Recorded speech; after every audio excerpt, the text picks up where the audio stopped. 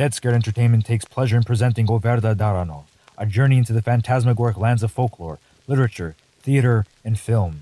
In the centuries-old tradition of the Romane people, we bring to you stories of superstition, fantasy, and adventure. There's no turning back. The Verda approaches.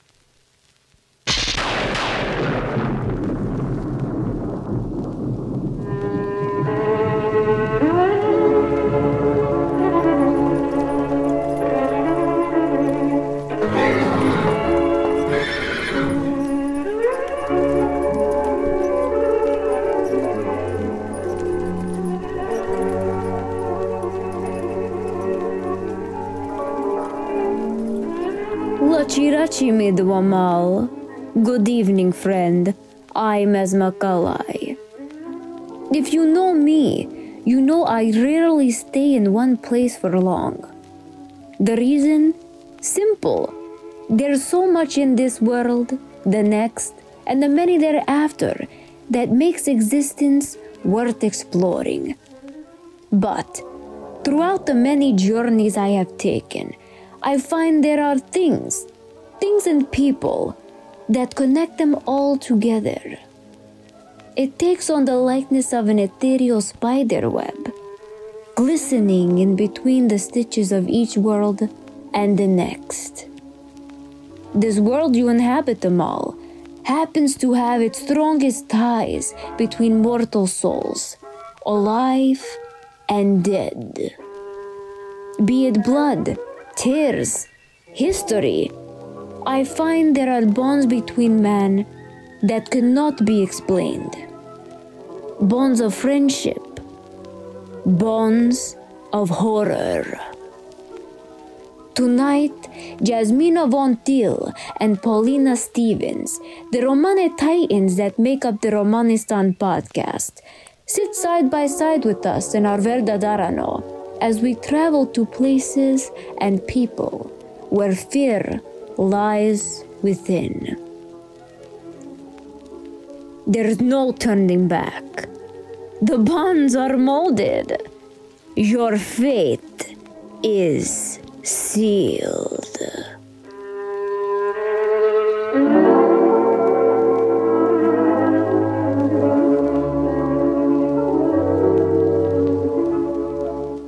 Latchi Ratyi Dead Scared Entertainment, thank you for joining in for yet another episode of The Haunting of Verda Darano. Thank you for taking the time to join us on our journey. And today, I must say, we are taking a stop on one of the biggest episodes that we're doing thus far. One that we've been waiting for a very long time, and I can't wait to get started. I would like to introduce today our two wonderful, amazing guests. I'll start out with Jezmina von Thiele, writer, educator, fortune teller, and co-host of Romanistan Podcast, as well as Paulina Stevens, a Romani activist, writer, owner of Romani Holistic, and also co-host of Romanistan Podcast.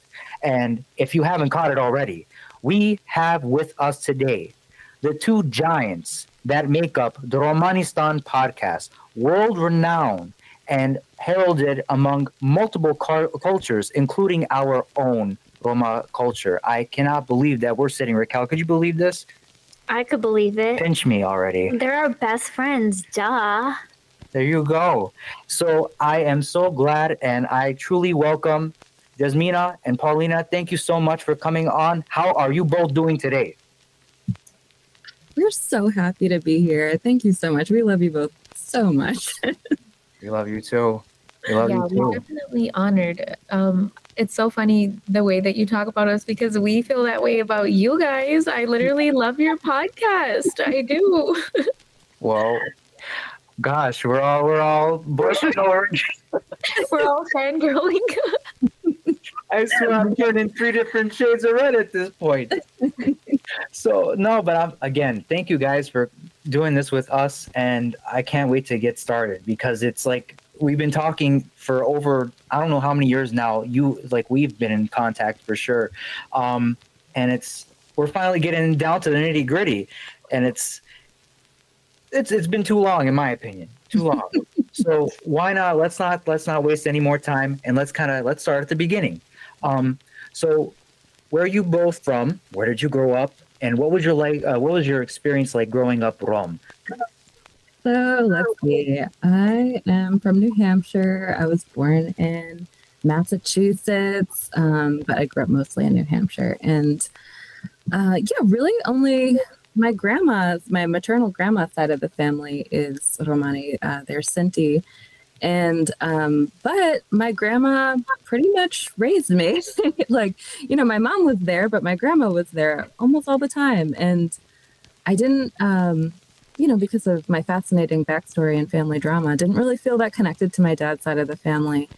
And so my grandma really tucked me under her wing. And when I was really little, she started telling me about her culture, and she wanted to start teaching me the family trade. And so we were working on fortune telling when I was just 4 years old. And it was a truly magical experience for me, because I felt like I got all this time with her in this beautiful trailer tucked, like all decorated with antiques that she had, every time she would go to Germany to visit her family where she's from, she would, take a couple things back, and she'd show me like a few little treasures, like a big scary wooden crucifix that she really liked, and all kinds of things. Yeah. And so I felt like I was having all these kind of special magical experiences with the family member that understood me the best. And so it just, even though, I have family from, different backgrounds, that was really the part of myself that I identified most with. And as far as growing up in New Hampshire, it was kind of the typical thing where my grandma told me not to tell anyone that we were gypsies. When I was 5, I told some people we were gypsies. So in the part of New Hampshire I was in, which is Epsom, New Hampshire, which is kind of near the White Mountains, that was really where a lot of Roma back in the up until about the 70s would actually be. But I think it was in the 70s actually when a lot of Roma were like kicked out of New Hampshire. And so for some of the kids who were asking, because, I'm not super dark skinned or anything. I'm pretty light skinned, but for New Hampshire, I was brown. And so a lot of the kids, a lot of the kids were, wanted to know where I was from, why I had a tan all the time. And I kind of like got tired of dodging the question. And I was like, and I spoke a little bit with my grandma's accent too. And so they were like, "You're foreign. Where are you from?" And I was like, we're just, we're Italian. And they're like, no. I'm like, we're maybe gypsies. And that was when a couple of kids latched onto it. A lot of the kids didn't know, but what that meant. But yeah, I had like rocks thrown at me. Things kind of changed at that point. And I had a few weird little things happen in New Hampshire that were, like, I had a 5th grade teacher who gave me detention for giving the evil eye, which was like clearly kind of a racialized thing. Like no other kids were getting detention for that. When I was like 10, I was wearing a diklo that I borrowed from my grandma. I thought it was so pretty and I was wearing it all the time. And a police officer pulled me over and told me that I looked like a runaway and detained me. And I had to tell him my dad was just down the street. It took over an hour. It was really traumatic. Like 5 cop cars pulled up. They were all yelling at me and saying that they had pictures of me and that I was itinerant and wanted. It was just like very traumatizing. But for the most part, like from some of those standout things, most people didn't. I stopped talking about it when we moved when I was like 10. I stopped talking about being Romani, or I think I was like 11 or 12. And it was partially we moved out of that town because we just couldn't really fit in. But yeah, other than that, it was more something that was more private. And I didn't really talk about it again until I was in college. But I was also starting to work fortune-telling parties when I was like 12. And my mom's family worked with horses and as well. And so I would do like healing on horses that were lame and things like that. My mom didn't want me around horses. She was like, "You picked fortune telling, you can't do horses for so yeah, it was mostly kind of like a private thing just with my mom's side of the family. And my family in Germany, while they're like really warm and wonderful, they really, really, really do not want to identify as Romani. They feel like they're assimilated. They don't want to talk about it. They don't want to hang out with local Roma. So I try to leave them out of what I do, and I just kind of focus on me. I had my grandma on the podcast once, but other than that, it's always been something that's been private, except for me, who won't stop talking about it. Got you. No, that's wow. There were so many things that you just, like you said, essentially being detained, had rocks thrown at you. I mean, just the fact that you got detention for the evil eye, my God, if that was the case, I would have probably been suspended. Yeah. I would have been suspended. God. I mean, can we help it? It is what it is, but I'm so glad that throughout all of that, you were able to, at least you were able to retain that pride in the end, you know, because I know it's one thing, it's easy to assimilate, but it's another thing that when it's just, you just can't help it, you know? Mm-hmm. So yeah, that was my grandma, I think, because she was so tough. Like everything about her was tough. Everything that she survived was incredible. Like, you know, she was hiding in plain sight when she was a kid, like living with a German farmer and the thing. And he was super abusive and crazy. And it was like, there's Nazis in the backstories of her, like everything that she talks about. There's her hiding in plain sight. There's her peeing her pants when Nazis were raiding the house because they were suspicious. There was like all these crazy things. And then she gets to America with an American soldier who is a monster. And she survives him too. And she leaves him when he's like committed to an asylum. Like, it's just so everything that she went through. And the whole time she was like, I'm proud of who I am. I'm a gypsy. We should be proud. We're survivors. They can never kill us. And it was just like this mantra of like, we're like dandelions. They cannot get rid of us. And it was like, okay. I really felt that. Like I was going through my own hard stuff when I was a kid. And I was like, yes, it is the gypsy in me that is getting me through this. But, I mean, she's remarkable. That's amazing. Now she sounds remarkable. She does. Now, does your grandmother tell sort of her backstory on the episode that you mentioned on the Romanistan, or is that more or less something that maybe might come in the future? Well, I was lucky that when we started recording, she still had her wits about her a little more. And so I asked her, you know, I think we were asking her, why are you proud to be a gypsy? And so she talked about that. And she's interesting too, because she feels like because she doesn't live in Romane Pen so much, or, you know, when she moved to America, she left her family behind. And so she uses past tense, like when we were gypsies, because she feels like that's changed. And so I think talking about Romani identity, it's still kind of hard for her. And when I told her that I'm writing this book with Paulina about Romani fortune telling, she was like, you're doing too much. I was like, okay. And I don't think she knows what a podcast is. So I don't think she understood really like that she was being recorded for like everyone to listen to.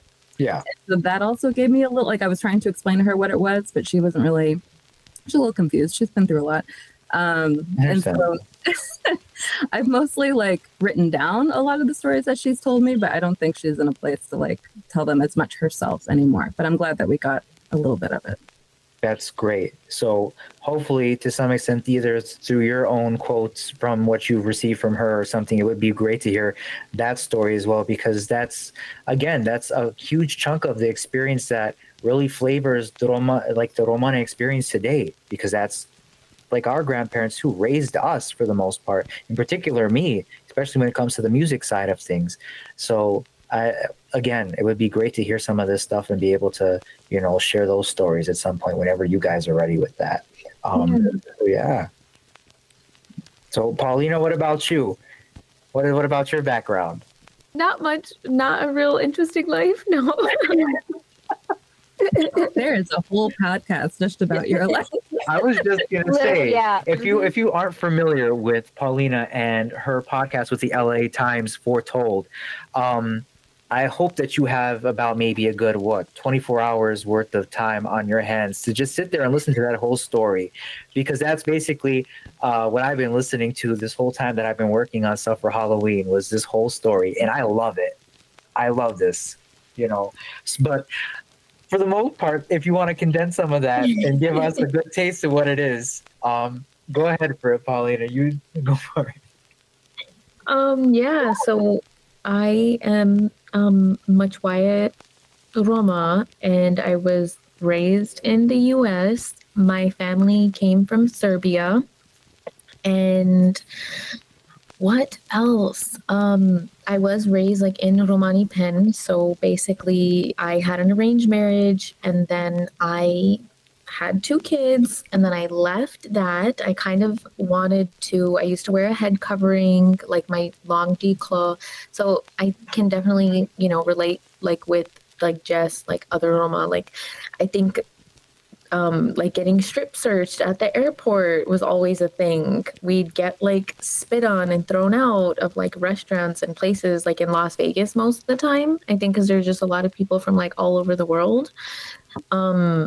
What else?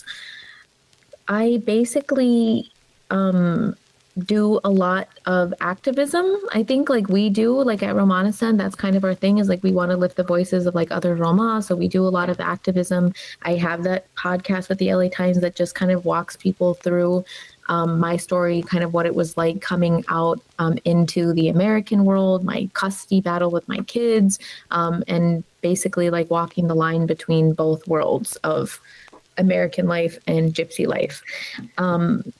Also, I still refer to myself as gypsies, just for anyone that might like be confused or whatever. Like I refer to myself as a gypsy, and that's really it. I have a store, Romani Holistic, that I opened about 2 years ago, and I still practice like fortune telling, and I also do like holistic healing practices, and yeah, and that's it. And I live in California. Oh my gosh.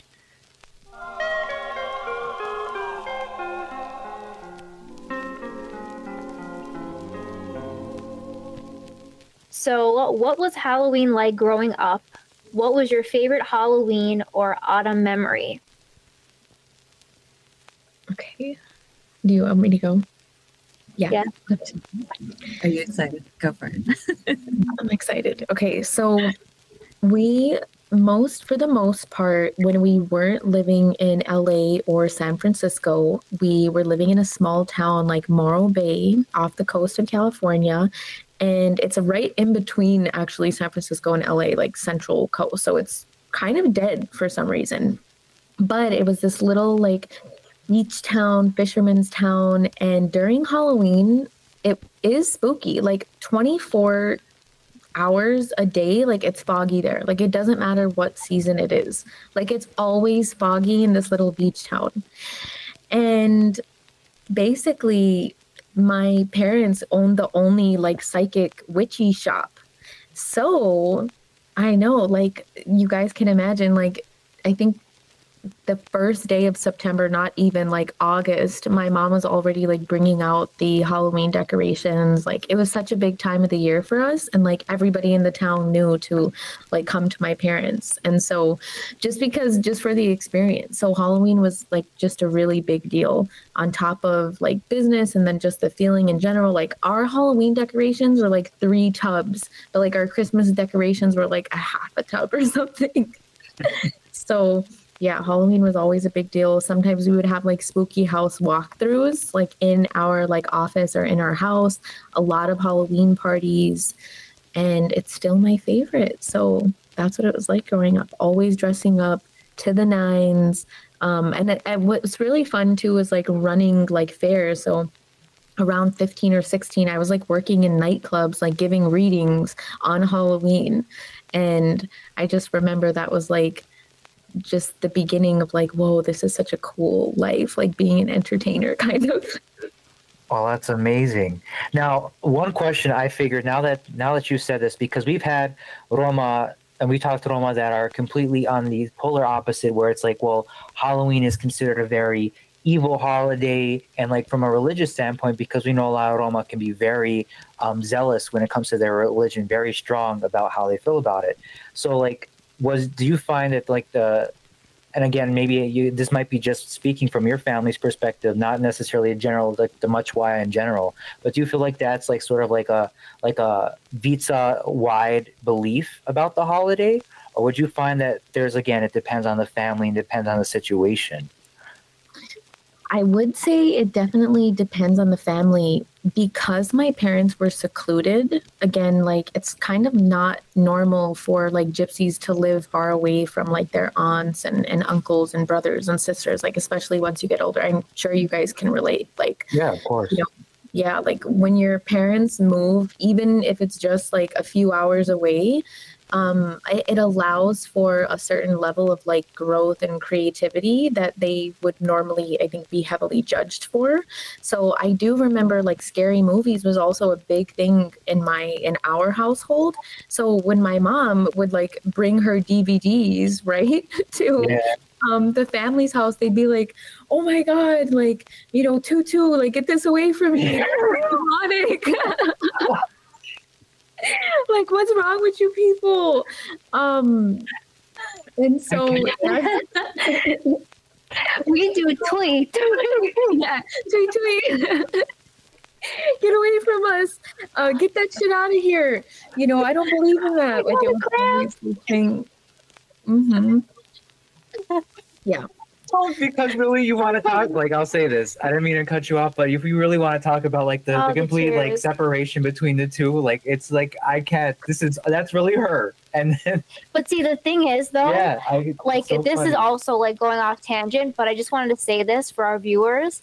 It's so like it feels so like I can't find like a word. It feels so comfortable talking to you guys for the simple fact that we can't say these things or like laugh at these, you know what I mean? Like it's such like a common practice within our people, I feel like, to say those certain words or to have those certain feelings about, you know, whatever. And when you're talking about these things to, you know, Gadje or like American people or like, you know, whatever, they just don't get it. They don't understand, you know, the difference. So I really appreciate you know, giving those little ad libs or whatever in there, because I feel like it's very much important for people to kind of see that side of us as well, you know? Yeah. Anyway, sorry. Go on. No, that was it. Yeah, it varies. Like even between you guys, like between you two both, like it varies, you know? No, literally, yeah. Complete polar opposite. This is my time to shine, but then give it another month or two, and then this one's in her glories. So, but I love Halloween. I absolutely love Halloween. I don't see anything for me. I don't look at Halloween like an evil holiday or anything. I know there's like it's considered pagan or, you know, whatever. But from the way that I look at it, I just think of it as a time to feel like, I don't know, spooky, dress up, and have fun. I think it's fun. I love Halloween. I don't know. Now you heard that here. We have proof of this. This is evidence to be used in a court of law with this Wait, one. Dead Scared Entertainment loves Halloween? I'm so shocked.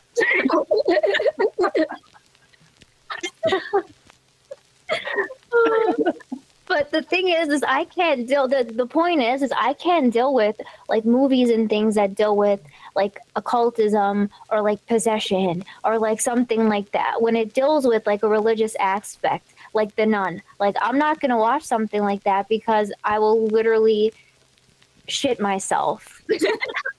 So I just can't. That's my favorite. I need to have a heart attack. Like I need to be on the edge of like my life. Like I need to have a heart attack. That's the kind of movies I like.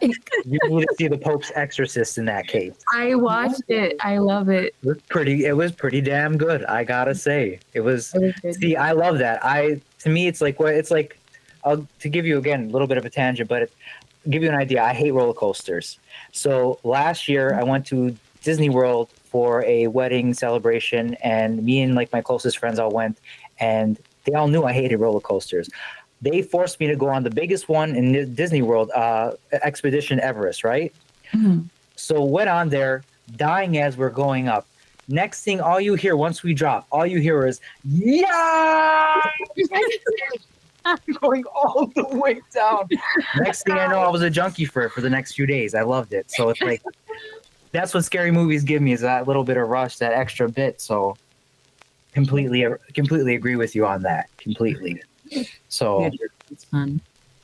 But I love the fact that we're able to talk about the variation in that, because it's true. Like even when we went to do the Romani flag raising here in Chicago, when that happened in April, like a lot of the Roma that were there they were welcoming, but then they also were kind of confused because they saw like the coffin shape on my shirt, and like they were asking about the about the company essentially, and it was a little confusing because they know that, again, some are cool with it, some aren't. So it is what it is. But your upbringing, like now, the way that your family treats it, awesome. I love that. That's super cool.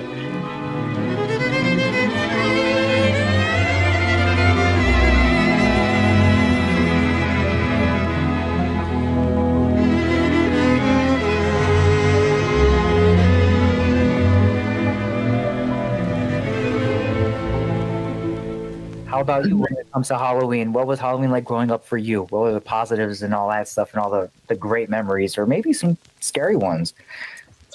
Yeah, my family loved it. I don't know. So I think my grandma's like a little bit of a rebel. And so I don't know if it would have been different had she been like living in Germany or something. But she was just like, should we pull some cards and see what the ancestors maybe have to say? Should we get your costume right? Like, she was very much like, I mean, I remember one of the things she told me, she's like, as soon as I moved to America, I put on a pair of pants. Like, so I think she's just very sassy and just like likes what she likes. I don't remember her really getting into like horror movies or anything, but my mom loved certain types of scary movies, especially the vintage ones. And my mom and auntie were both like really big fans of dressing up and being elaborate and being kind of spicy and like using Halloween as an excuse to like become Vampira or Elvira or like some kind of terrifying, beautiful monster creature. And I always wanted to do everything that they were doing, but they would make a kid's version of it. And they'd be like, you can be Catwoman, but here's a kind of like loose kind of garb for you to be Catwoman. And I was like, I don't look like Michelle Pfeiffer. And you won't. But you know, we always had so much fun. They got really into it. My mom loved decorating. She was an artist. And I mean, she did a lot of things. Like she worked a lot of different types of jobs, but her favorite thing was to make things. And she would collect snake skins from the woods, and she would cut off like the roots of beets and make like a jar of rat tails. Like she did all this really cool stuff. And she would like buy, you know, things too. She made her own monsters. And then when I got a little older, when we moved to the new house, we put on a haunted house every Halloween. And it got so big that like other towns were coming to see her haunted garage because she got so into it. And my mom, my auntie, my dad, and my grandma would all dress up and like make the spooky sounds. And like they got so into it. I would help, my friends would help. And it was like, so my mom died in 2020. And when they started trick-or-treating again, like the kids were coming around to her house and they'd be like, we heard about your mother and we just want you to know we love you so much and we love her so much. And she made our childhood so fun. And I'm like, you're still a child. It's just like really, really heartwarming that she like left such an impression on the neighborhood. It's also very sad, but cool. Yeah, so Halloween was a big deal. I always loved it. And I started working parties and stuff too when I was a teenager, and that was really fun. I've always loved it. Oh, that's so cool. How would you approach like a Halloween party in terms of like going out and actually potentially, are you just like introducing yourselves? Like what was that process like during like those types of situations, aside from just like now just having your own like storefront and somebody walking in during the season? For me, it was mostly because I lived in a rural part of the country. And so it was mostly like my auntie's friends' parties. Like I would be supervised and I would read for them. And I don't think anyone ever explained like that it was a family trait or anything. It was just like, oh, you know, Zena's family, they do fortune telling and horses. And it wasn't like really explained. And it was very like, you know, I wasn't reading in nightclubs till I was like living in New York in my early 30s. But yeah. How about you, Paulina? I think this brings to mind like cultural appropriation like never existed, like for us growing up. Like we've never heard of that, before. And we would sometimes dress up as gypsies. So like that was a thing that we would do. And I remember like, it was just such a funny thing because people in the town were like, oh my God, the gypsies are dressing up as gypsies. And so it was like kind of cool. And as time went by, like other people, we noticed there were like, Gadje, like outsiders dressing up as gypsies as well. And we would always be like, oh, like they're not like really gypsy. Like, we would say things like in our language or whatever, like, oh, they're like, Roma, like they're fake Roma, you know what I mean? And I just feel like it was so funny because if like that was like, back in the day, we would be like, oh, like we actually know like it's actually wrong to dress up as us because it felt wrong at the time. You know what I mean? Mm-hmm. But it even felt wrong for us. We were like, are we even allowed to dress up as gypsies? You know what I mean? Like with the coin belts, and we'd put our head coverings on like for the people that normally don't wear the head coverings. But I don't know, it was funny. Did you guys ever like dress up as gypsies? Yeah. Mm-hmm. I would do it literally for spite, just for the simple fact that I feel like a lot of my honestly, my style as a young girl was very much what you would kind of see, like the short little skirt, like costume that you'd get from Party City, with like the head little, scarf or whatever, and the little coins, Yeah. I feel like I was just dressing like that on a daily basis. My style was very, very much not, I don't know, it was not a basic style, if that makes sense. And I feel like a lot of people knew that I was Rom. So for spite, it would kind of be like a dig, Mm-hmm. But if people would like genuinely ask me like, oh, are you dressed up? Like, what are you dressed as? They couldn't get it, I guess.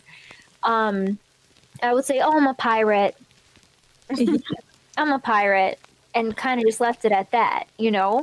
It was always something, I feel like, I don't know, I'm very expressive with my clothes, even till today, I feel. So, I don't know. It's very, if I would see somebody with a gypsy costume, obviously, who's not gypsy, first of all, I have a big mouth. Let me just say that. Especially when I go out, I like to give a dirty look. I'm guessing that is my time to shine, because as you can tell, for the viewers, they're not going to see this, but we're obviously behind the white curtain. I'm as white as the curtain in back of me. Like people don't like, they're not going to say that I'm gypsy because of just the way that I present myself, if that makes sense. You know what I mean? Like if you're not really like in the full get up, they're not gonna, you know what I mean? They're not gonna understand or believe you. But yeah, no, I love to argue with people when I'm out and tell them, you really do you know what you're doing?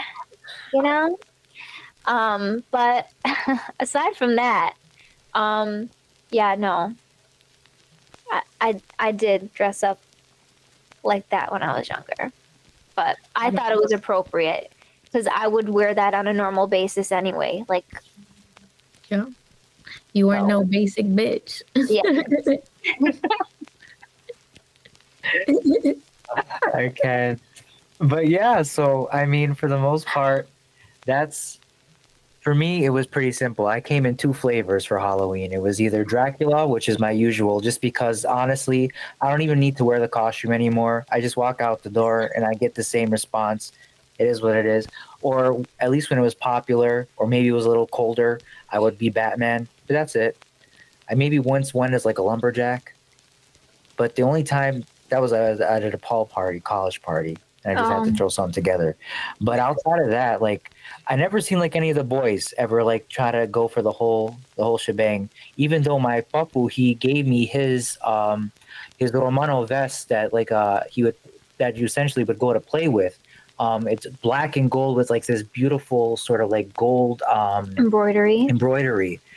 Amazing. And I wore it for the only times I wear it now is if I'm going to play, if there ever is like a Romane like sort of event going on. Outside of that, it's usually just a suit. But that's kind of your uniform. Everybody wears that when they go to play. That's not even something that's like a costume, if that makes sense, because it's what we genuinely wear. But as for costumes for we never wore that. The boys never did that. No one. I don't think I've ever seen any boy like dress up like as a gypsy boy. You know what I mean? Like, they just wear t-shirt, jeans, white. No, but I can't imagine you as a lumberjack though. Huh? Yeah, that's fun. I can't imagine you as a lumberjack. That's like cracking me up because you're so like not a lumberjack. Like I feel like you do embody Dracula. Like even when you're not like dressed up as Dracula. That's who he genuinely thinks that he is Dracula. I wouldn't even say I think I am. It's just so much of my life. He said, I don't think I am, I know. No. That's the subtext. Listen, we're trying to interview them. We're not trying to get in the nitty-gritty on this side just yet. Well, but yeah, I just realized that so much of what I'm into just more or less just paints that picture. So it is what it is.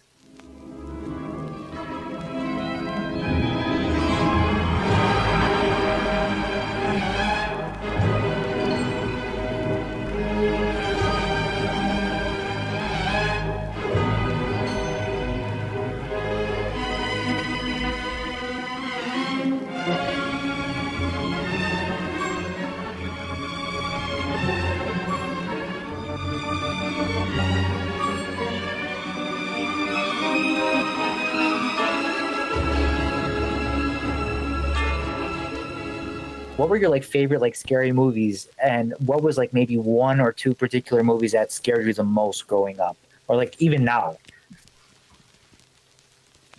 Okay. I guess I'll go first. So, one of my all-time favorite scary movies is The Skeleton Key. Have you guys watched that? I've seen bits of it. I need to watch that one. It is, I don't know what about it, but I think it takes place like maybe in like Louisiana. And so there's this like swampy vibe to it. And there's also like, I don't know, connections between like horror and race and religious practices. And I don't know, I don't want to spoil the ending, but it's one of those like it's just really fucked up. And so yeah, that's definitely one of my favorite movies. And what else? I mean, I love horror. I mean, The Grudge also, that was one of my favorites as well. I mean, it's just classic. You know what I mean? At this point, you can't not include that. Yeah. Truly. Scared the shit out of me. That's for sure. Growing up. I still get scared. Like, I don't stop getting scared from The Grudge, like, no matter what. Like, it just freaks the fuck out of me. What about you, Jez? So my favorite genre of scary movies is like vengeful femme spirit wreaks havoc on everyone. Like that's sort of like my favorite genre. I love a good revenge story. I love a beautiful woman who's actually terrifying. Like that's my favorite. But as far as like some specific, so the movie that scared me the most as a kid was actually The Ring. And I didn't really watch a lot of scary movies when I was a kid. And I saw The Ring when I was 14 in the theaters with my friend. And we snuck in. We were so terrified. We actually clutched each other the whole time. Like couldn't speak. Then I had this like elderly pug that I had to walk really early in the morning because that was when he needed to go outside. And so like it would be misty in the woods and I'd be like, oh my God, she's coming to get me. Just like that stayed with me for years. But some favorites, I know, like I was saying, the Vengeful Femme Spirits, those are all my favorites. There's so many of them, but also some that are not that genre. Gary Oldman in Dracula in 1992.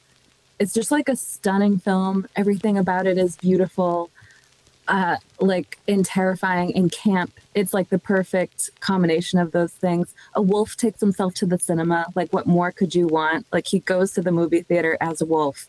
And so I'm really pleased about that.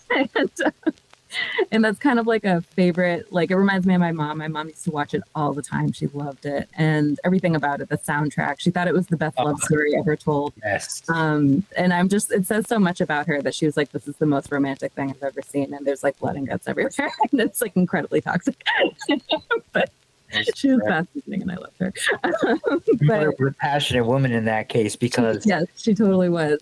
And I also love Midsummer as a more like current one. I would watch that over and over again. It just so much catharsis. Anyone who's ever been in a really toxic relationship would probably enjoy that. And the group crying, I found very touching. Yeah. You know. Yeah. I feel like I have to mention like Jordan Peele or Jordan Peele. Yeah. His movies are just like on another fucking level. Like Get Out is like twisted. Yeah. I mean, twisted. Who comes up with that shit? Like, and then the other one I love is I think it's just Us. Have you guys seen it? That one I need to watch. Yeah, I haven't seen it yet. It's terrifying. Yeah. Oh my gosh, I really want to. It's not so much the jump scares, but it's his storylines are just so twisted that like you just sit and you feel uncomfortable, like your skin is crawling. But yeah, they're good. So gifted. Yeah. Love that. That's the thing I gotta say. It's so tough today to get scared essentially from the films because of just how much is in the media, and then if you grew up with it, like how we did essentially, to whatever extent it may be, you become desensitized so quick. So it's like to have like that creepy, crawly feeling, you know, like sort of like where it's like you don't know necessarily if you're still sitting in your chair or what's going on, but something's up. Love that stuff. But I actually have one more story, one that I need to interject. So the Vengeful Femme Spirit, I think my favorite one is this Indian film that came out in 2020 called Boo Boo. And it's incredible. It's in Hindi. I watched it on Netflix. It might still be there, but it's incredible. If that's your thing. Go for it. What was it called again? Boo Boo? Yeah, Boo Boo. BULBBUL. That means but no. but no, just you can remember it. Yeah, I know. I heard it. And it's an Indian film too, so I know. I'm like, it might actually mean that. Yeah. You know what I mean? Yeah. Are there a lot of bulls in the movie? No? Not as much as you would expect. Well, then no good. I'm still gonna watch it though. I'm slowly getting into some foreign horror films because I can't speak English. But yeah, for the most part though, no, I love that recommendation. If you guys have any other recommendations, always toss that to me. Just so then that's another on the 1,001 other movies I gotta watch at some point. You know, it's important to have that list. This episode keeps getting spookier and spookier. I know. I'm dead scared. You mean dead scared entertainment. Come on. Let's just tell the listeners they can have more fantastic fun after the show on deadscaredentertainment.com. She's right. There you can find all our episodes of Verda Darano, drawing videos, and most importantly, our store. We've got t-shirts, hoodies, and more. It's a great way to show your spooky pride, as well as fund some frightening film projects. It's like putting money back in your pocket. So don't forget them all. Head on over to deadscaredentertainment.com. And now, back to Verda Darano. That's it. I'm not sleeping tonight.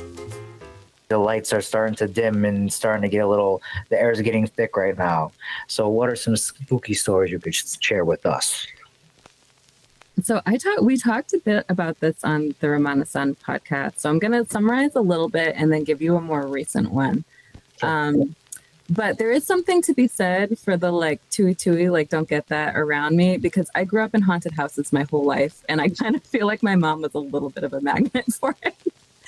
But yeah, so the house that she grew up in was super, super haunted. And we talk about that on our first Romanistan podcast story. And so when I was a kid and I started seeing this big cloaked figure in the house all the time, like the Grim Reaper without a scythe.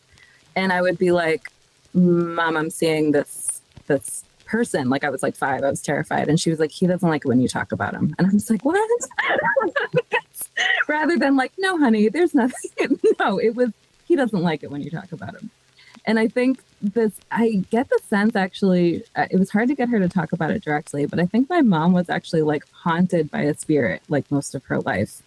And I have some theories for it, but it was kind of perpetual in the house when I was growing up. And so I could always see spirits right away.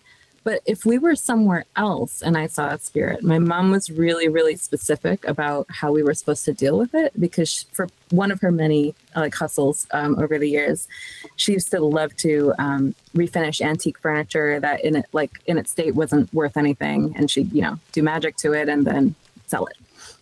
And so we used to go to estate sales all the time, and she would always be like, okay, well, someone died in this house and we need to be respectful and, don't do anything, don't touch anything without asking, and, be polite, don't make noise. Like, this is a place of death. You have to honor that. But the first time when I was like 8 and I saw the old woman who had died in that house sitting in her bed, and she hissed at me, put that down, when I picked up a little cat figurine.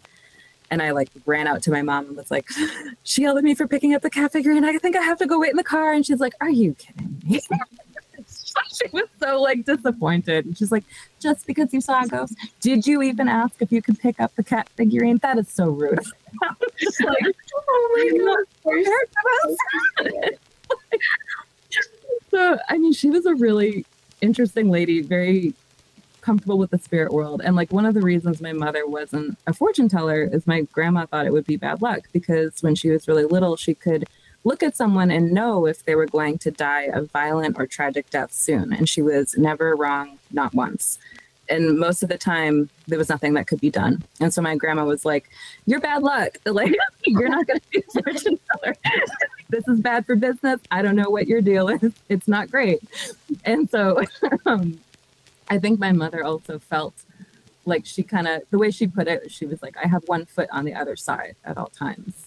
And she kind of was like that. She had a lot of illnesses. She struggled a lot with her mental health, and she was super magical and could see spirits and talk to spirits and predict everyone's death. And it was unnerving for her and for everyone around her.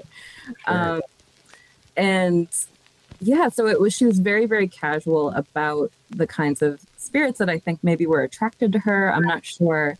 But I remember when I was having a sleepover with my friend, I was telling her, she was like, your house is kind of spooky. And I was like, yeah, girl, you don't know the half of it. And so I started talking about, the one who didn't like to be spoken about. And I was like, I see this guy in a cloak sometimes. It's really scary. And we're like 10, I think we're 12. And all of a sudden my bed lifts up a few feet and drops. And we both just screamed and like ran into my mom's room. And we were like, the bed lifted up. And she's like, you were talking about him. And we're just like, so terrifying. There was nowhere to go for comfort. So crazy. Yeah. And so that was kind of like my childhood, where it was just kind of an undercurrent of like, I live in a haunted house and no one seems that upset about it except for me. And so I just kind of had to adjust. But as I got older, I think it got a little more intense. And my dad even started noticing it. And he is now, but back then he wasn't particularly sensitive to anything. And he happened to be really, really good friends with this really lovely Navajo Cherokee, or Dine and Cherokee. Basically, she's a medicine woman. She's really lovely. And she came over and did some blessings on our house and on my mom, and that helped things a bit. But, you know, she would have to kind of do it regularly because they make their way back. And my mom would start talking about spirits she was seeing, and we'd be like, "Ooh, we should call Lisa." But the more recent scary thing that happened to me, and I'm saving this one just for you guys because I feel like this is a specifically scary Romani story. Like, For sure. I feel like Americans wouldn't get why this is terrifying. All right. So my auntie Zena, who I also adored, died shortly after my mother. So that was a few years ago now. She died in 2021. And I was just having like a day. Like, I don't know if y'all ever get super dramatic, but I do in the privacy of my own home. And so I had done something very silly. I had been tired. Also, I think my apartment is like mildly haunted, but I try not to think about it too much. But I had been very tired. I put my remote on my bed. I was going to have a snack and watch maybe RuPaul's Drag Race or something and just, you know, be done with my work day. And I got up for a second to check on something on the stove, came back to my bed, the remote was gone. And I was like, what the hell? And I, like, after long COVID, I kind of have memory issues a little bit. And so I was like, oh, I'm so flighty and forgetful. And I'm just like, had a long day. I'm not feeling it. And I'm feeling kind of like, oh, what did I do with this remote? And I looked for it for like a half an hour. And for the first 15 minutes, it was kind of funny. And then the last 15 minutes, I like had a meltdown because it was like, fucking TV. lost my mind. And I was like, and I was blaming myself at this point where I was like, my brain doesn't even work anymore. I'm going to die young like my mom and auntie. Just going on and on and on.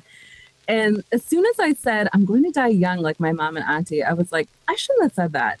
I shouldn't have said that out loud. And then I was like, you know what? Fuck the remote. Oh, sorry. So screw the remote.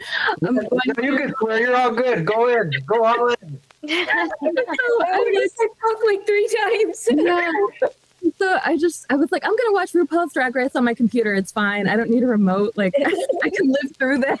I'm like, you know, pumping myself up. I will survive this. And so hours pass and I'm just about to get into bed. And I hear like a whisper outside of my head say, the remote's inside the bed. And I was like, what? And I have like a hollow box spring. And so I lifted up the mattress and the remote is in the center of the box spring. And I was like, I hate that. I was just like, I don't want to know who that was. Because I can get like that too. Because sometimes I'm the fortune teller and I'm telling you what your granny is saying. And I'm like doing all that spirit stuff.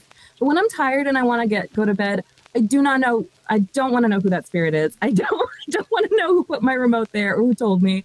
I'm just like, I hate that. No, thank you. And so I go to bed, fall asleep, and I have this dream about my Auntie Zena, and I don't dream about her that much. And also, as we all know, when you dream about an ancestor, maybe they're coming to get you. Like maybe it's your time. And so, in the dream, before I actually see my auntie, in the dream, I know that I'm driving somewhere. And I know that I'm driving to the darkest place on earth where there's no sunlight ever. And I keep getting all these phone calls from my friends in the dream saying like, hey, if you're going to go on this trip, you need to know you can't eat anything there because that's in a different world. You won't survive. You'll die if you eat something there. So bring snacks. And I'm like, okay, I didn't know. Thank you for telling me. I hang up. And then someone else calls and they're like, hey, if you get out of the car, you need to be wearing a coat because you will die in 30 seconds because it's so cold. And I'm like, oh, good thing I have a coat. Thank you for telling me. And I kept getting these phone calls of people being like, okay, so if you go, you're going to die if you don't do this. And I'm just like, all right, thank you. And it was like the whole way up. And so I finally get to this nightclub that is seemingly at the darkest place in the world. And I pull up and I'm sitting in the middle of the parking lot in my car. And I'm like, why am I here? And I see my auntie come like kind of peer out of the door. And she's wearing this like adorable, sparkly mini dress that she would be. And I used to joke all the time too that like if my mom and auntie were like, you know, in heaven would be them dancing with their favorite drag queens in a nightclub. Like that's what they want to do. And so I was like, oh, it's auntie. And I hear the music pounding and she's like, Jesse, get in here. And I was like, okay, hold on. And so I open up the car door and I'm like, oh, I need a coat. And she's like, forget it, get in here. And I was like, no, I'll just be a second. I just need a coat. You have to get in here. And she starts getting frantic. And she's like, leave the coat. Get in here. And she's like calling me more frantically. And I'm like, I'm just putting on a coat. And then I'm looking at my keys and I'm like, where am I supposed to park? And she's like, forget it. Get in here. Get in here now. Hurry up. Get in here. And I was like, oh, weird. And so I'm like trying to like lock the door and the keys fall out of my hand. And as soon as they fall out of my hand, I'm like, that's not a nightclub. And it was like, oh my God. And I woke up because my dog jumped on my chest and barked in my face. Like, don't go in the nightclub. And I was like, the nightclub was the other side. I told her that I was going to die young and she came to get me. And just like, I was so terrified. I could not speak. And the way that my auntie lived her life was very much like, you know, she was a little bit on the rebellious side. If I couldn't sleep because, you know, bad things were happening, we weren't going to fix the bad things. We were going to stay up all night and watch movies because, you know what? Bad things happen for her too. And she doesn't sleep either. And so I just felt like she was like, okay, you're done. You said you were done. And I was like, no, I didn't mean it. And I'm just pathetic. Oh my God. I put out a little plate for her of food and I'm like, hey girl, stay away from me. I love you. Just do the afterlife. Don't come get me. Not yet. But I was terrified. It's funny. Yeah, that's like such a gypsy thing too. Like get their food out and like light them a cigarette and like get the Yeah, really. Oh my gosh. Crazy. Nah, honestly, I can't tell you. I will say the good thing with me, at least me personally, the dreams that I have very little with, very much in some ways it's a good thing. Usually when I see like family, it is like more in a positive sense. It's like a message, if anything. But thank God I haven't had anybody say, yeah, come on, let's go. We got to do this. Is it. I'm like, no, I'm not. I get them all the time. I'm not even kidding. Really? Like I get that literally all the time. But I know that it's not like I could look at them, like I could see the image of like my Baba, and it's not like, I know it's not her. Like it's something that's like taking her image, you know, and they're very forceful. And I'm always saying like, I'm not, no, thank you. Or I'll be confused and I always look like around me, like, is someone else here that's gonna stop this from happening? You know, like, is somebody gonna protect me here? And most of the time they'll be like, it's literally like, where's Waldo, my dreams?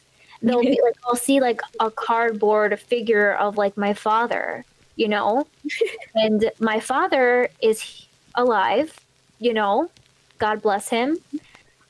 But I see, you know what I mean? It's like crazy things like that where I'll see, like, I don't know. And I feel like a lot of times my nightmares are so, like, they're so strong that when I wake up, I'm drained, you know? Like, and it kind of, that's the reason why those scary movies and things scare me so much, because the experiences I feel like that I've had, I just can't do it.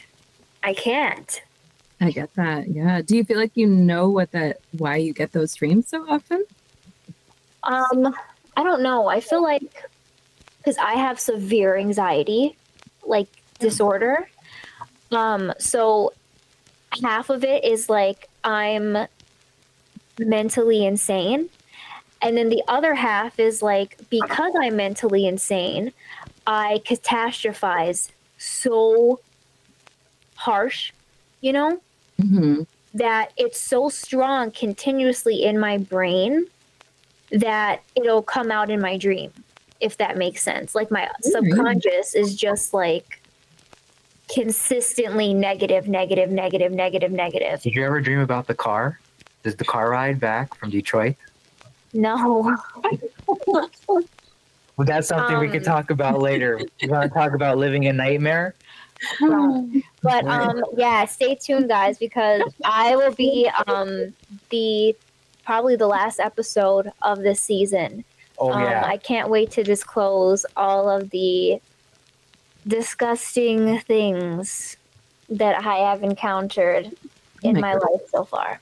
I can't wait. Yeah, also, I'm sorry. Gosh. Yes. Well, that was a lot to take in. But Paulina, what do you got? What do you got? Okay. So I don't know if I would call this supernatural, but it was creepy as fuck. That's the category. So recently I was staying in LA for about a week, and I was at it's this huge hospital right across from like the main Scientology building on Sunset Boulevard, like in LA. So it's this huge Scientology building. And what's super crazy is that I could see it like 24 hours a day, because my friend that was staying in the hospital, I was staying with her, and her view was right, like you're looking at the Scientology building. And it was actually really beautiful too. It's like this massive, and they like paint it blue, and it's gold, and like just really pretty. And I found out that they had bought like half of this block. So literally the street is like named like L. Ron Hubbard, which is like the cult leader's, name. And they had changed the street from like black asphalt to like red brick. So I know, it's weird. And then there's all the houses as well, which I didn't know this until this experience I'm about to tell you guys. I didn't know this, but they had even bought like all the houses as well. But what's weird is you can tell like the houses that they didn't buy like on the other side of the street. So as I'm like staying in this hospital, I'm like working, in the cafe throughout the day, and then I'm with my friend, and then I'm like going to work and then coming back. Like I'm basically living there, So I'm like hungry, and this one restaurant, like one of my coworkers' friends, like brothers, like owns this restaurant, or coworkers' brother basically owns this restaurant. And the food is really amazing, but it's on the other side of this like Scientology building. Like it's right like behind it. So there's two streets I can go on. And so the two streets, one like doesn't have a crosswalk, and then the other one is just tents. Like, there's a big like homeless population in LA. There's a lot of like crime that's going on, and there is no sidewalk. Like there's just tents and tents. So I have to like walk on the street with all these cars because I can't walk through the tents. And so, and at the same time, like I did end up walking on that street, and like I was getting catcalled, and people were coming up to me, and I'm like, I don't know. So the only like choice I have, like I'm like desperately trying to get food. I'm like super hungry. And so I'm like, I'm not going to walk like, 3 blocks, like LA blocks, to like go around to this stupid this place. Right. So I go, and the first time, and there's other cafes on that side too. So like I have to figure out like, how am I going to start like getting here? I have to like walk through the Scientology street, because the first time I didn't, because for the first like day, there's tons of cars, you guys. It doesn't matter what time it is. Like if you wake up at 2 a.m., for some reason, there's like 40 cars outside of the Scientology building coming in and out, people getting in and out. It's like the weirdest thing. And then there's also people coming from the church, like approaching people on the sidewalk, like trying to bring them in the church. So I go and I walk on the street the first time, and I'm like, whatever, like I'm just going to walk through the Scientology, street. So on my way back, I'm like, I'm not walking through the street. So I got my food, like I have my headphones on, and I'm just like walking back. Like I see the hospital entrance, and I'm like, let me just walk through the street. I had no fucking idea like what I was getting myself into. So on that day, there was this, like, they do this like reenactment. And everybody is dressed up like maybe like late 1800s style. But it's not like, you can tell it's like costumey, but there's this like weird vibe to it. Like their faces are all super like pale, like from the makeup. Like something about the makeup is just like really like crazy. And so people are dressed up like that, but it's not like a festival where like people are talking and like laughing and joking. It's like everyone is really serious. So you're walking through this red brick sidewalk that's so clean. Like you walk off the sidewalk and it's like, you know, you're walking in spit. But when you're on this red brick road, it's like everything is like immaculate. Okay. The houses that they bought, like when you're actually in front of them, they're painted and they're not dusty and like everything's really clean, but there's like no plants, oddly. And then there's a stage where like people are doing this play, right? So there's also randomly like mystical creatures that are also dressed up. So there's like a dragon and like a fairy and then like some other random like creature. And you're like, what? And I'm just walking with my headphones on and I'm like, I think I need to turn these off. But the craziest part is every time I would walk past like any person, they would just stop what they're doing, stop talking and stare at me. And then once I like walked past them, like a certain amount, then they would get back to what they're doing. But my heart was racing so bad because I'm like, why are they looking at me? Then finally, when I got to the stage, I'm like shaking just thinking about how scared I was. I felt like someone was going to kidnap me or something. Everybody from the stage stopped. People on a fucking stage stopped doing what they were doing and looked at me. Like this outsider, like I wasn't supposed to be on the street, but it's still like a public street. Like I didn't understand. I mean, I thought it was, maybe it wasn't, guys. I don't know, but I clearly did not fit in. Everybody was dressed so well, but they're like this all day. So you wake up at 7 a.m. to like grab a coffee. Motherfuckers from Scientology are dressed to the nines. Like their hair is immaculate, not one hair out of place.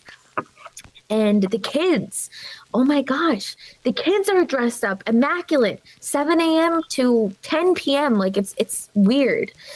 And I was just like, I don't know. I was like, God, wherever you are in this world, like whatever, God, just please protect me. Like, let me get off the sidewalk. And as soon as I walked off of the sidewalk, I turned around and I looked back at them and it really felt like a movie scene. Like everybody just started like moving around and like getting back to normal. And I don't know why that was so scary for me, guys, but it was like the creepiest thing I've ever experienced. So the rest of the days I was there, the rest of the week, I was walking through the tents, like motherfuckers selling me drugs. Like, I don't care what you want to do. Like, anything is better than that. Wow. That is very eerie. Like, what are they doing?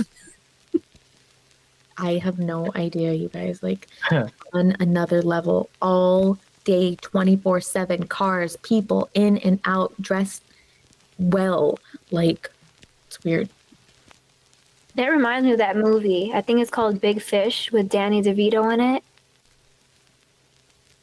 I think I've heard of that. I haven't seen that one. Yeah. Ain't that Tim Burton? It's a Tim Burton movie. Ah, there you go. Yeah. Oh, is there a cult in that? I think it is, yeah. Ooh. It's like, it's supposed to be, it's supposed to represent this. Well, I won't say anything. You gotta watch the movie. I don't want to get too much away. Okay. Yeah. Better yet, next episode of Verda Darano. It's perfect Scientology. Yeah. No, you guys, I was so inspired. Every day after that, I was just thinking to myself, like, they have all these weird, like, they know that they're like that. And so, like, the signs outside are, like, curious, like, come and take a look. Like, they know that they're like that and they want to call you in. And, like, it was weird because it was almost hypnotizing. So now that I talk about it and like I'm off their trance, like I'm okay. But the next day and the next night, like I couldn't stop looking at their building. And I think they like oddly like knew it. I was like, I can't stop thinking about their faces. And like they were like calling me in and I kept reading their sign. And I'm like, I know I'm not going to like fall into a cult, but I was like, maybe I could just check it out. Right. And so I ended up like meeting like people from the hospital and like telling my friends about it. I'm like, I think I might just go see the Church of Scientology again. Cause I'm like, what if I'm a part of them? Maybe they won't be so scary. But they were like, do not, like do not do that. Like that's literally how they get you. Like don't even go and check it out because you will like, you probably will knowing no, but yeah, it's hypnotizing for sure. I was going to ask you that. Like, what was the vibe you were getting off of that? Because I can picture just that the air just almost stops. Like while you were explaining this, I'm like, everything just seems like, yeah, very much like that. Exactly. The air was totally like, I could not breathe. But at the same time, I was so intrigued. Like, I was like, I just need more. Like, you know what I mean? It's like living in a scary movie. I know, guys, it's fucking weird. But it was like, it felt like something you kind of want more of in a weird, sick, twisted way. Like almost like a siren's call. Okay. Yeah. They make you feel like the outsider is the point. Oh, yeah. Yes. Like they make you feel like they want you too. Yeah. Mm-hmm. So like if you want to be wanted, like, yeah, you're screwed. People are way scarier than the supernatural, I feel like. I can only watch supernatural horror movies because all the movies about people, I'm like, nope, too scared, too real. No, I completely agree with that too. Because I can deal with ghosts, I can deal with crazy entities, but at the same time, deal with actual real life situations and people. You don't know where to put yourself. Yeah. Because you can't necessarily tell the intention after that point. Even with animals, like I'm cool with animals, crazy, like large animals, I'm fine with too, even work with bats. Mm-hmm. But people, I'm running. Yeah. It's like a mountain lion or something because we get those here. I'm like, it's okay, like maul me to death. But if it's like, if it's a person, I'm like, I can't deal with the psychological warfare, please. It's psychological warfare. It's so scary. And I have a Chihuahua. I'm very brave. Everyone knows that.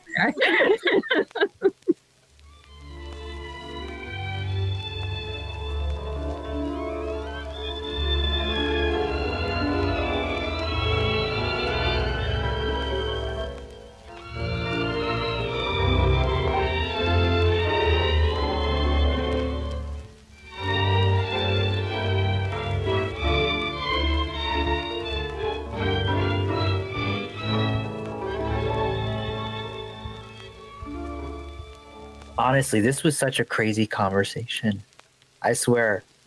I mean, for the most part, it's like... This is a jam-packed episode, guys. Hands down. And I know for a fact, if we would keep going with this, like I would tell you, because there's stories that I would love to tell you guys right now, but I'm like, we'll just wait for our crossover event on the Romanistan Podcast. So if you want to hear some of those, you'll be hearing those on the Romanistan feed here. Make sure you got your popcorn for $0.25 and your frozen banana for $0.05.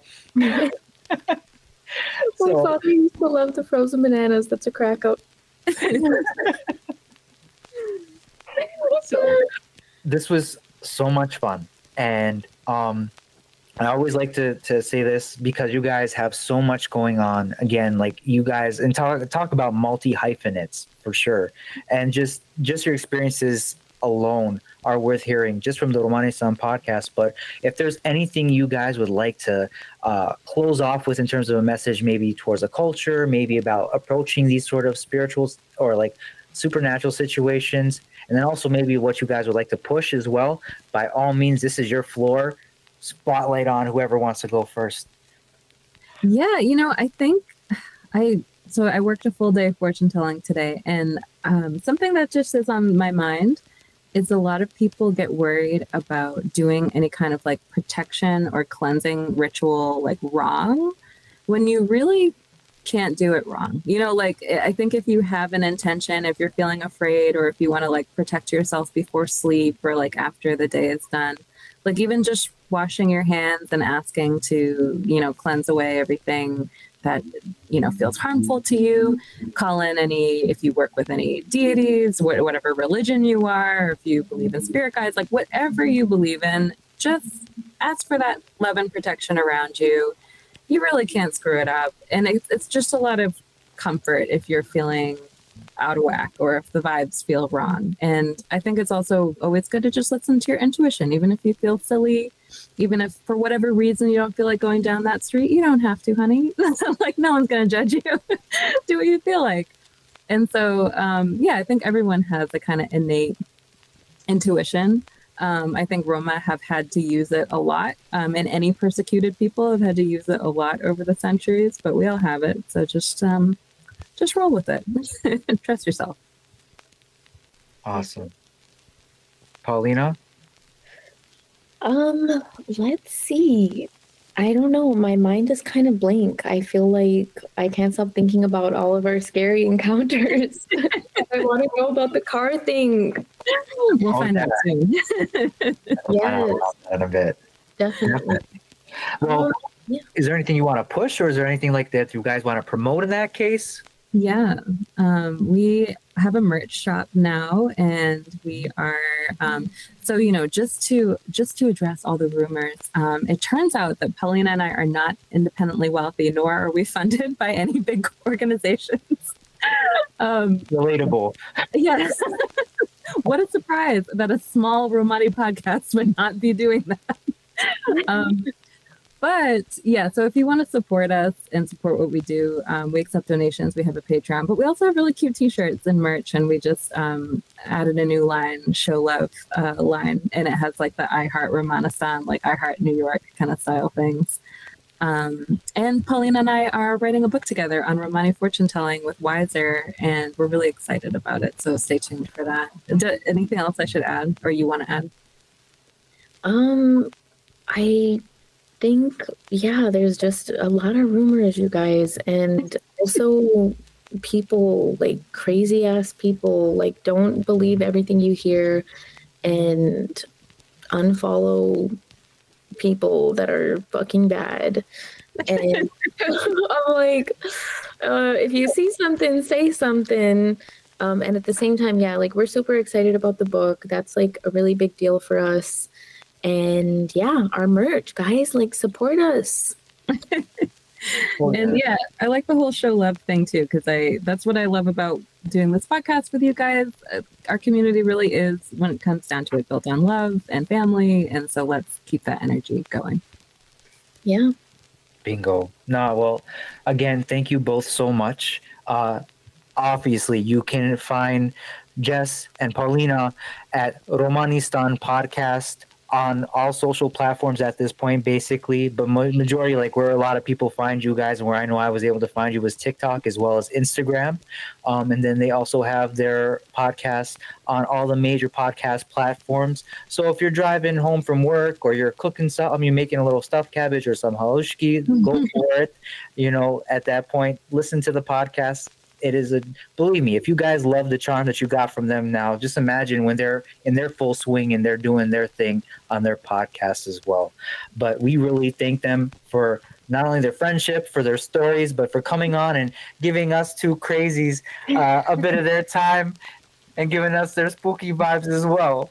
So we love you both. And again, thank you so much. We'll be hearing from you pretty soon. Yes. Thank you. This was so fun. Thank you.